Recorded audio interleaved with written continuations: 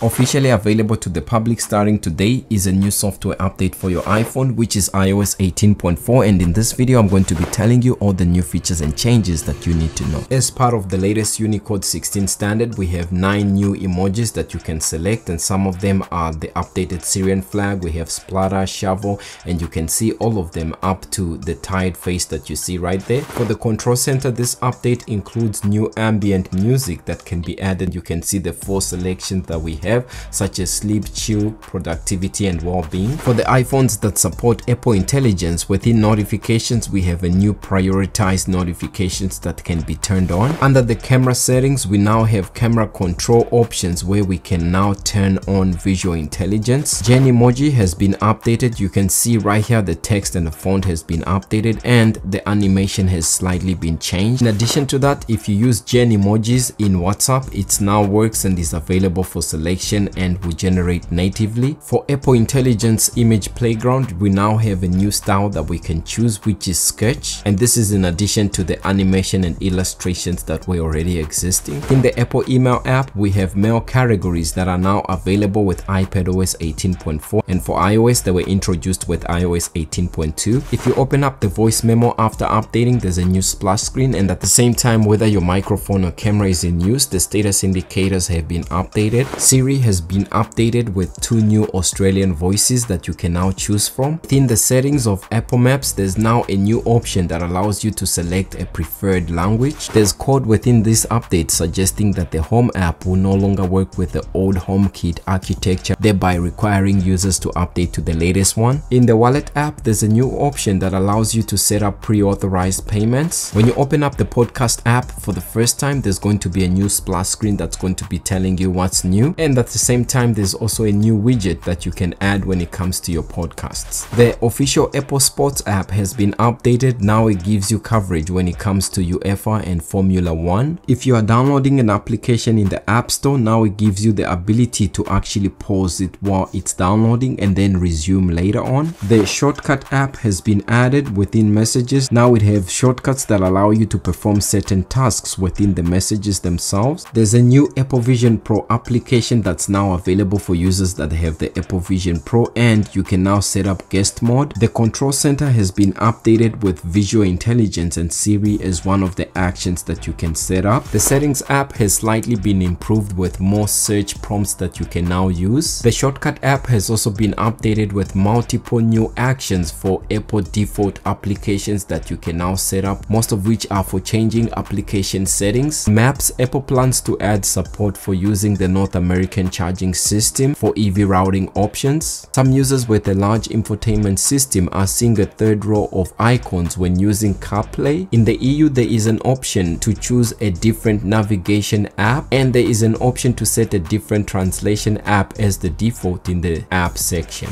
The animation when swiping out of notifications is actually much smoother. In the Apple News app, they've now added a new food section that you can open and be able to see different recipes and topics related to food. In Photos, hidden pics are no longer included for import to Mac or a PC if Use Face ID is enabled in Photos settings. If you go into settings and select Photos, there's a new toggle that you can turn on for show recently viewed and shared, and once this is on, the recently viewed will show up in the utilities. In specific albums within the Photos app, we now have new sorting options that you can see, so we can sort by newest, oldest, or custom. Clicking on the album tab where we see all our albums, you can see we also have the ability to sort by date, modified, name, and custom, and we have additional filtering items that we can select, such as albums and folders. This update includes a bunch of fixes, including recent search suggestions within Safari that have been fixed. Setup Assistant now has default child settings that parents can choose to use if that's an option they like. There's a fix for screen time where app limits would persist even after a child uninstalls and reinstalls an app. Within the App Store, they now include user summaries to give you a quick glance of what other users are experiencing right there. In the Fitness app under Fitness Plus, there's an Explore tab where we can now add different collections to our library. Meta-compatible robot vacuum cleaners can also be controlled in the Home app as well and can be added to scenes and automations, and you can use Siri to control them as well. If you want to change or set up a new device language, there's now 10 additional languages that you can select from,